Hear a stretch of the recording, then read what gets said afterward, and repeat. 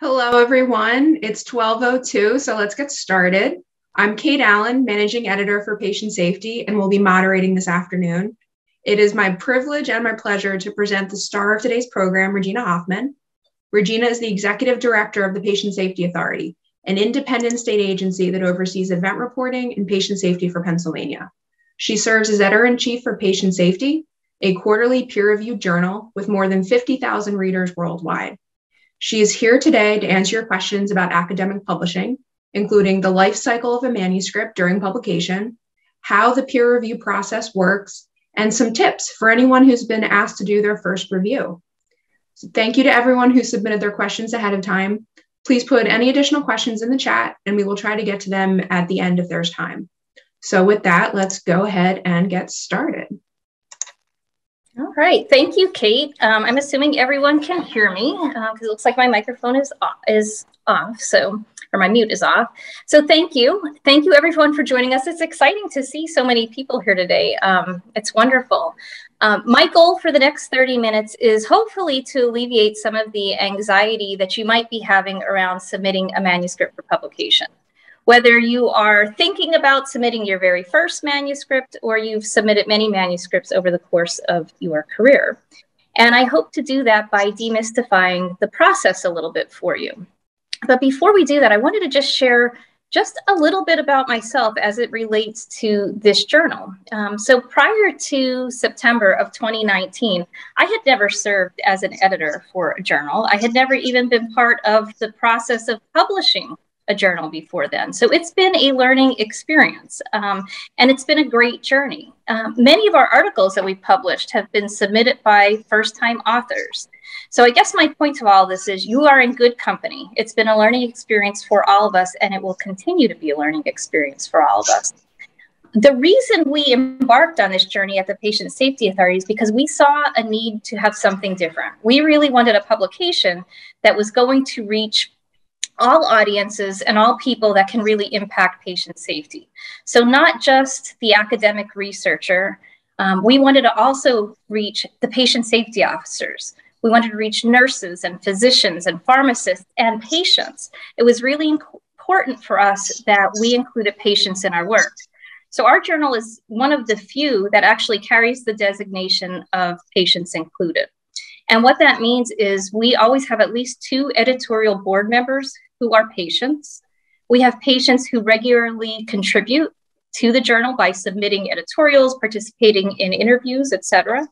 We have patients who take part in the peer review process, and we're open access. And that was the other thing that was really important to us when we went about creating this journal.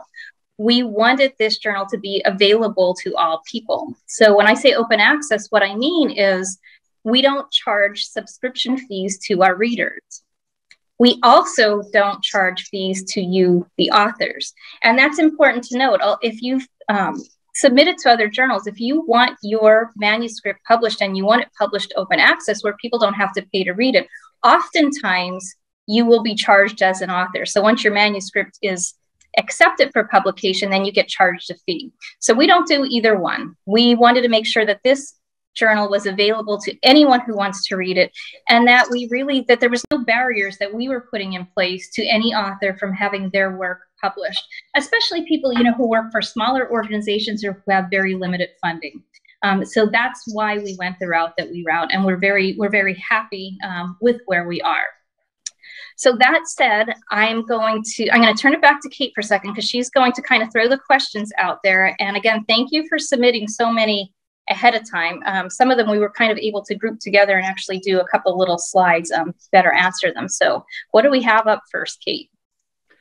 Up first, we have, what are the big steps between once a manuscript has been submitted and publication? And we had several people kind of ask that question or variations of that question. So when you submit your manuscript, there's a lot of steps that happen between the time you submit it and when you publish it. But here are some of the key ones. So you write your manuscript and you send it in. The first thing that happens is generally Kate gets a hold of it and she reads it. So she's looking initially to see, does it meet the mission of our journal, or, maybe we got a a submission that really belongs somewhere else. So, and she does a plagiarism check. So right out of the gate, those are two things. Does it meet the mission of the journal? And did it pass the plagiarism check? Those are really important. And then she sends it to me. And I look at it, for the same things. Again, does it meet the mission? And that first glance at it, I'm looking at kind of the package. Is it well written? Does it make sense? What value does it add? And at that point, I also share it with our data editor. So we are fortunate to have a biostatistician on our staff, Sean Kepner, who looks at every article that comes in, all of our research articles, from a data standpoint to make sure that what you're submitting doesn't make sense. Are there any glaring errors in it? What could be tightened up before it goes to peer review? So Kate looks at it, I look at it, Sean looks at it, and then we make a decision. Is it okay to go to peer review at that point? Or do we have some comments for you that is going to make your manuscript better? Our goal is when it goes to peer review, we want your manuscript to be in the best shape it can be because we want you to be successful in this process.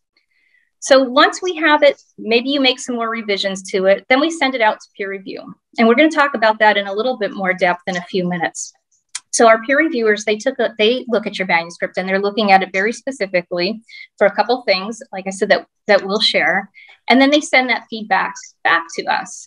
So we look at the feedback, I read their comments, make sure, they make sense. I understand what they're saying. And we compile them, we de-identify them, and then we send them back to the authors. So you get that feedback from the peer reviewers. And then you have an opportunity to look at it and either make revisions to your manuscript, or maybe you don't agree with the comment. And that's okay too. That's important to know. If you see a comment from a reviewer and you think, it's off base, it doesn't make sense, you don't have to make a revision to your manuscript. What we're looking for at that point is for you to provide kind of an explanation as to, why you don't agree or what might be missing there. So you review your manuscript again, and then it comes back to us another time. So I then look at your new revised manuscript and I compare it to what were the reviewers' comments. And at that point, try to make a determination whether, the revisions that you've made and the comments that you made, whether it satisfactorily address the concerns of the reviewers. And at that point, it might have, and then it moves on in the process to copy edit and layout and gets published. Or there might be some comments that the reviewers made that might be a little bit more complex, or maybe ones that you didn't agree with. And those I may send back to that original reviewer just to take another look to make sure that we're all in agreement. And once we're in agreement, by that, I mean the editorial team, the authors, and the reviewers, then again, we send it through the process that goes to copy edit and to layout. And you're going to see that your article at least 2 more times, once after copy edit and once after layout, to make sure everything, looks okay. Nothing inadvertently changed. Everything is appropriate. And then it goes to publication. All right. Next question. What are the different kinds of peer review and which do you use for patient safety? So a good question. So generally you'll find 3 different kinds of peer review when you submit a manuscript to a journal. The first is open peer review. And that's where you as the author, who the reviewer is, and the reviewers know who the author is.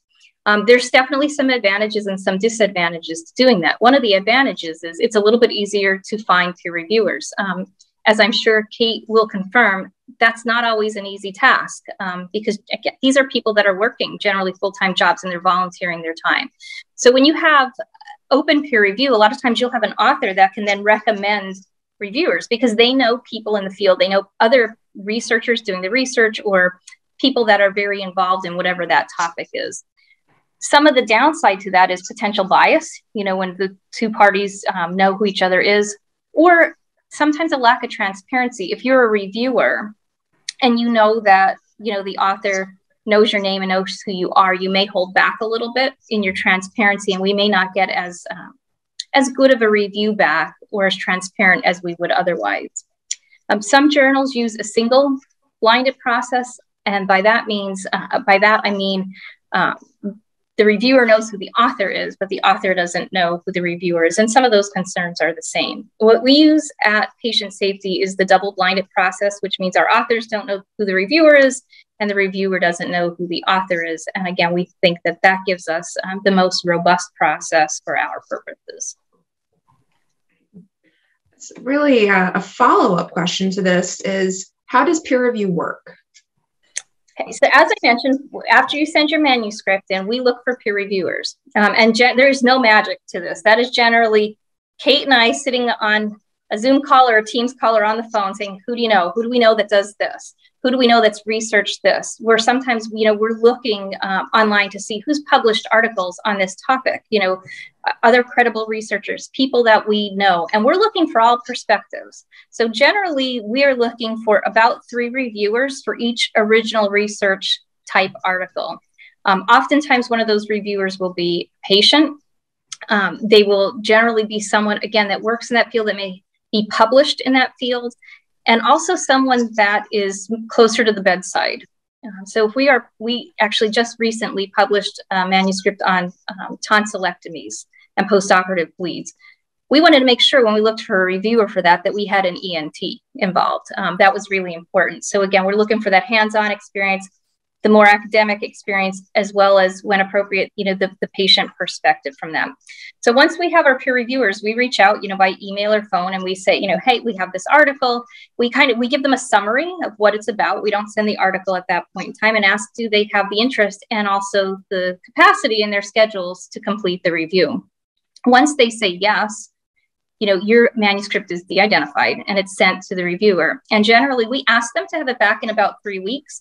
Sometimes that happens, sometimes it doesn't. Again, especially during the pandemic, these are people working full-time jobs. They're physicians, they're nurses, just like all of you, pharmacists, and they're doing this in their own time. So sometimes that process can take a while. And I would say, from our authors, sometimes that can be a source of frustration, because you're waiting and you think that, oh my gosh, there must be a lot wrong with it. And there's not. It's just a matter of time. It's sitting on someone's desk waiting to get done. So sometimes that takes a little bit of time.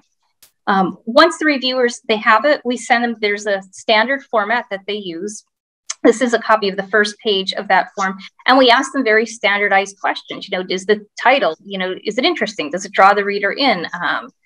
How is the methodology sound that the authors used? Are their conclusions well supported, et cetera? So once they complete this, they send it back to us. Like I said, then we review it, compile it, and send you the feedback, so that way you can, make the revisions that are appropriate to your manuscript. Another real follow-up for this is, what do you consider when deciding whether to accept a manuscript for peer review? I think that goes back to, I think, some of those earlier comments. We're really, out of the gate, we're looking for, again, does it meet the mission of the journal? Is it patient safety related?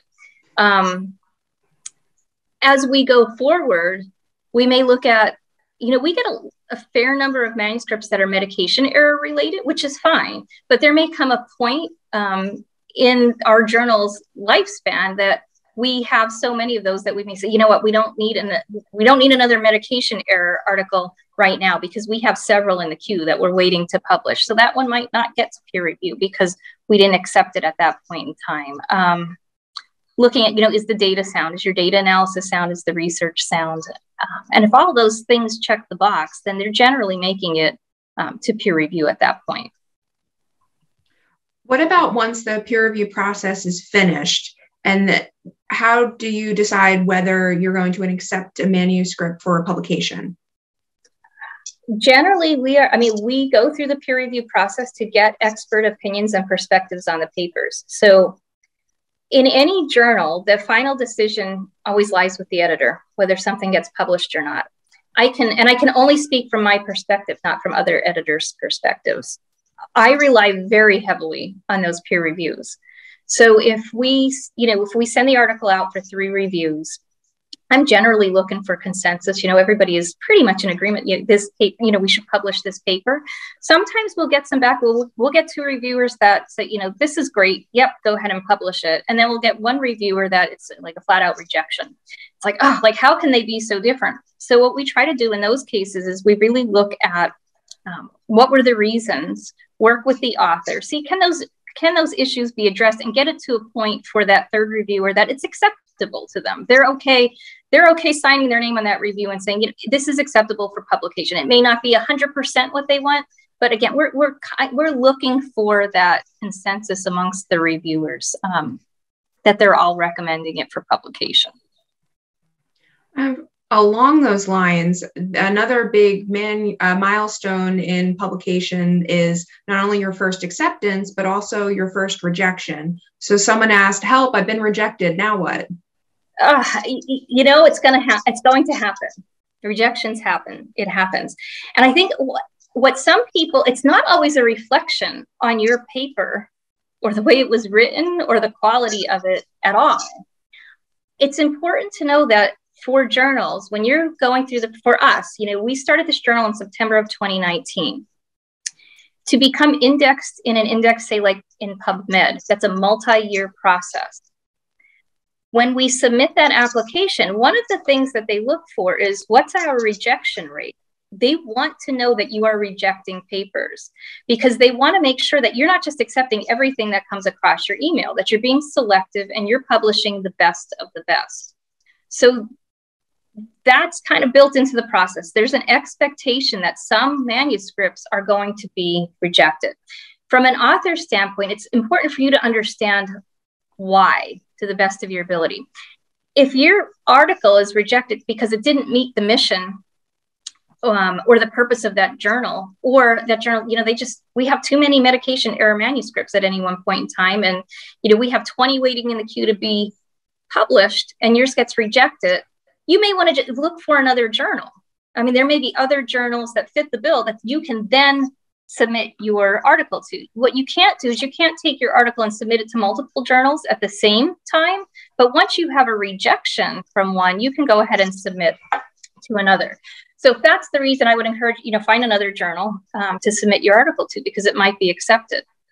If there are other reasons, when we provide feedback, if we have a rejection, we try to give, you know, some of the reasons why, because I think that's helpful going forward for the authors. Maybe if they're going to rework that article, oftentimes we'll say, you know what, we're rejecting it, but if you could do these things, you know, resubmit it. And usually those are more than revisions. It's a major rework, but the topic might be really interesting and might be really valuable. So you might get some feedback from an editorial team saying, you know, here are some things that you could do differently. And we really recommend resubmitting it. If you're not getting that type of feedback from an editor, you can always ask for more feedback. I wouldn't approach it as in, here's why I think you should publish the article after you've been rejected, but ask the questions, you know, the more, what's the constructive criticism, because that's going to help you going forward. And I think some people will be more forthcoming with that than others. But again, it's not always the quality of your manuscript. It just might be the wrong timing for the journal that you sent it to. Thinking about this on the other side, someone wrote in and said that it's their first time reviewing a paper. So they wanted to know if you had any tips that they could consider. Yes, at least for our journal, the format, it's pretty standardized. What's helpful for us is, you know, I want you, as you can see in this one, you can pick, I think, poor, fair, good, or excellent in all of these categories. It's great, you know, we want you to pick what it is, but comments are really, really helpful, particularly if you're saying something is poor or fair, or even if it's good or excellent. It's important, you know, why did you think that? But more so if you're saying it's just fair or if it's poor, it's important for the authors and for myself to understand why when we review your comments. If you are reviewing for us and it's your first time and you have a question, don't hesitate to reach out to Kate or to myself. We're more than happy to help, you know, kind of walk you through it. But we're asking you to review an article for your expertise in the content. Some things that we get back that unfortunately, I know they take a lot of time and we appreciate that, but aren't as helpful is a copy edit to the manuscript. Sometimes we'll get a reviewer and they take the time, they're going through, they're doing spell checks and grammar checks. You don't need to do that. We want you to spend your time using your expertise on the topic, not copy editing or trying to copy edit the manuscript. When it comes to you as a reviewer, it hasn't gone through copy edit yet because we try very hard to do things one time if we can. So we wait until the manuscript is ready. You know, it's pretty much complete. It's finished. It's through the peer review process. Then it goes through copy edit. So we're doing that one time. So that's something people sometimes spend time on. And we tell them, don't do that because it's not as helpful. Again, we want your comments specific to the content. anything else that you can think of, Kate, that we get back at? Because usually our reviews are fairly good. The ones that are least helpful are the ones where it's just kind of there's a check in each box and there's no comments. And, it's hard to, again, especially if it says fair or poor, to get anything useful out of that. Agreed, because someone else asked about how detailed they should be, because they're concerned that they're being picky, but the more detail we get, the more that we can work with. Yeah, absolutely. Yeah. Be picky on the content. Don't be picky on the grammar, etc. The other thing to keep in mind is we've had a fair number of manuscripts that have come from outside of the country, so international manuscripts, and they're coming to us in English, and they're generally, they're pretty good, but we haven't worked, and we're willing to work with those authors before publication to make sure that, from a readability standpoint, everything is accurate. But when it's going to the reviewer, so that hasn't happened yet. It's always going to you at a point, you can understand it and you can do the review, but don't get caught up on that kind of detail. Again, stick to the content. It's going to be a better use of your time, and it's more useful for us. Speaking of the content, someone asked, what topics or types of articles are you specifically looking for in patient safety?